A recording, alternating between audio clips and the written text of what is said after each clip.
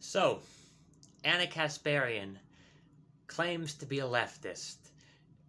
She's quick to go around calling other people fake leftists. But she is spreading right-wing tough-on-crime propaganda on the Young Turks. She put out a new video titled, "Why are violent criminals not serving jail time in California?" Let's take a look at a part of that.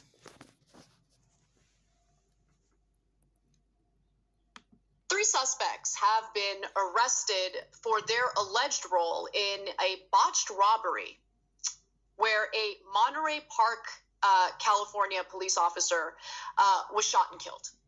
That was the result of this botched robbery. So 26-year-old Gardiel Solario was the officer who was shot and killed. He had only been on the police force for 1 month. He was a rookie cop. And when he was outside of an LA Fitness gym waiting in his vehicle, he was approached by one of the suspects, who then proceeded to attempt to rob him.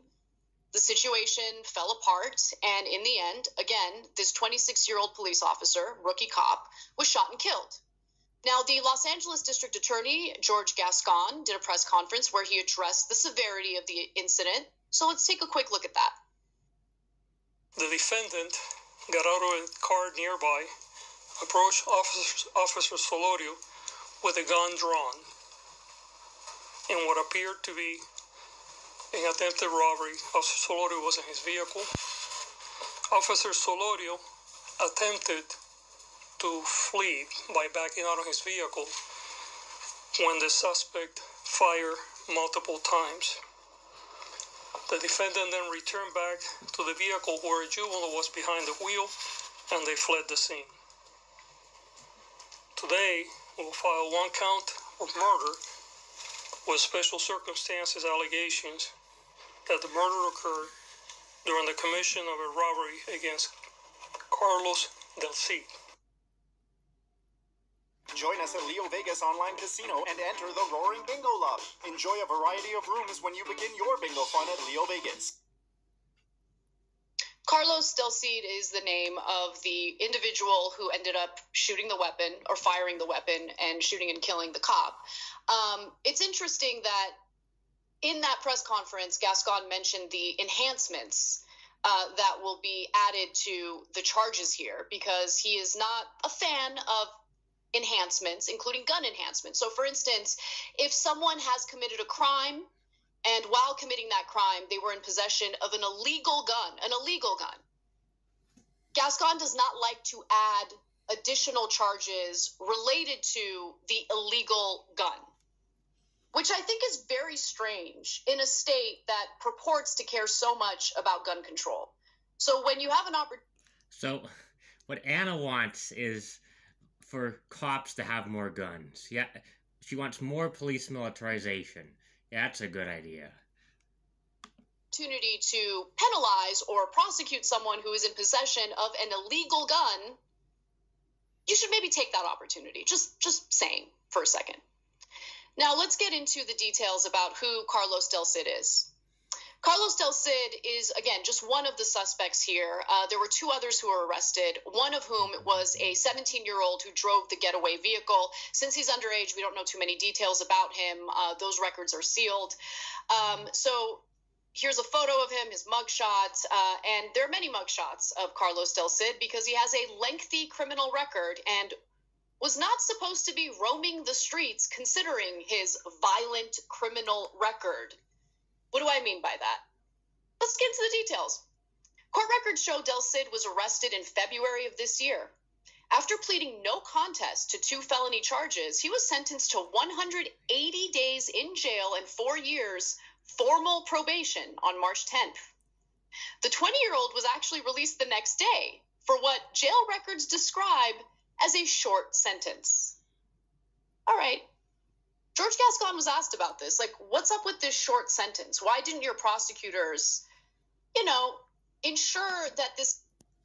Yeah, so, you can look at the whole video, but she does these, like, tough on crime politics, making it seem as if this guy was just allowed to roam free in the streets, and no one's gonna punish him for that.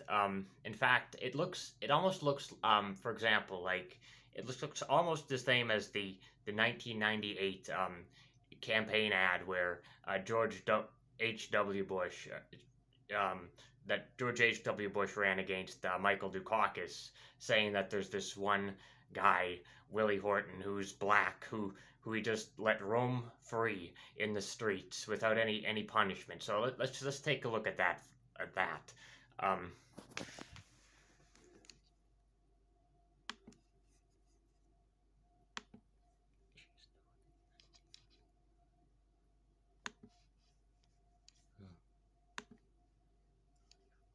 Bush and Dukakis on crime.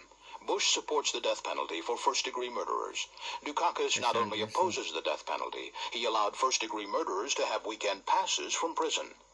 One was Willie Horton, who murdered a boy in a robbery, stabbing him 19 times.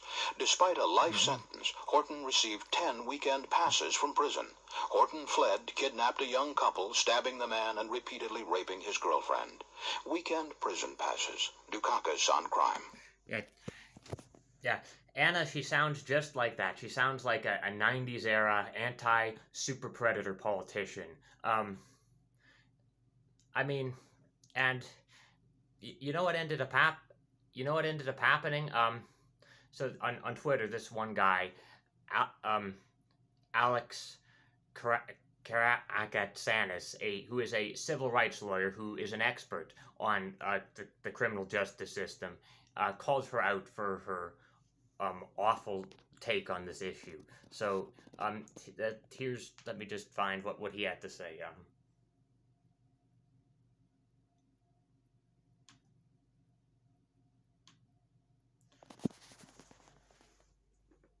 He writes, "I've never seen the Young Turks show, but several people have sent me videos of this person recently. I've rarely seen a more confused and dishonest presentation of public safety issues. It's a mix of false police union propaganda and profound ignorance."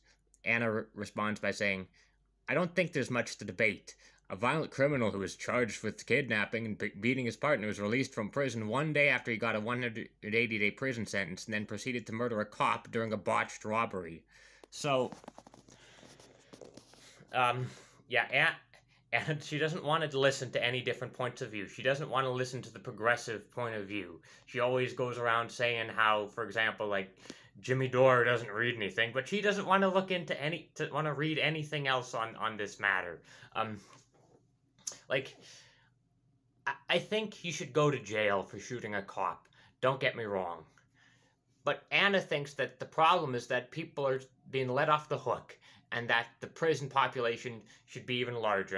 And America has the largest prison population of any modern nation. And I'm sure a lot of the prison population is in California. And during COVID, as prisons were overcrowded, TYT was running these tough on crime talking points, doing the same segments, the same talking points, and this was before vaccines were available for anyone. And so, I mean, Anna, she pretends like she's a leftist, but I'm sure, let's face it, probably what influences her to think the way she does about criminals, the way she does about this one guy she's talking about who shot this cop, which I think is wrong. But what influences her to think the way she does about this guy is the fact that she's rich, that she's from a rich background, and she's never had to deal with, she's never been affected by sociological problems. She's a millionaire. She took all that Jeffrey Katzenberg money that TYT got, and she's not a real leftist. So there you have it.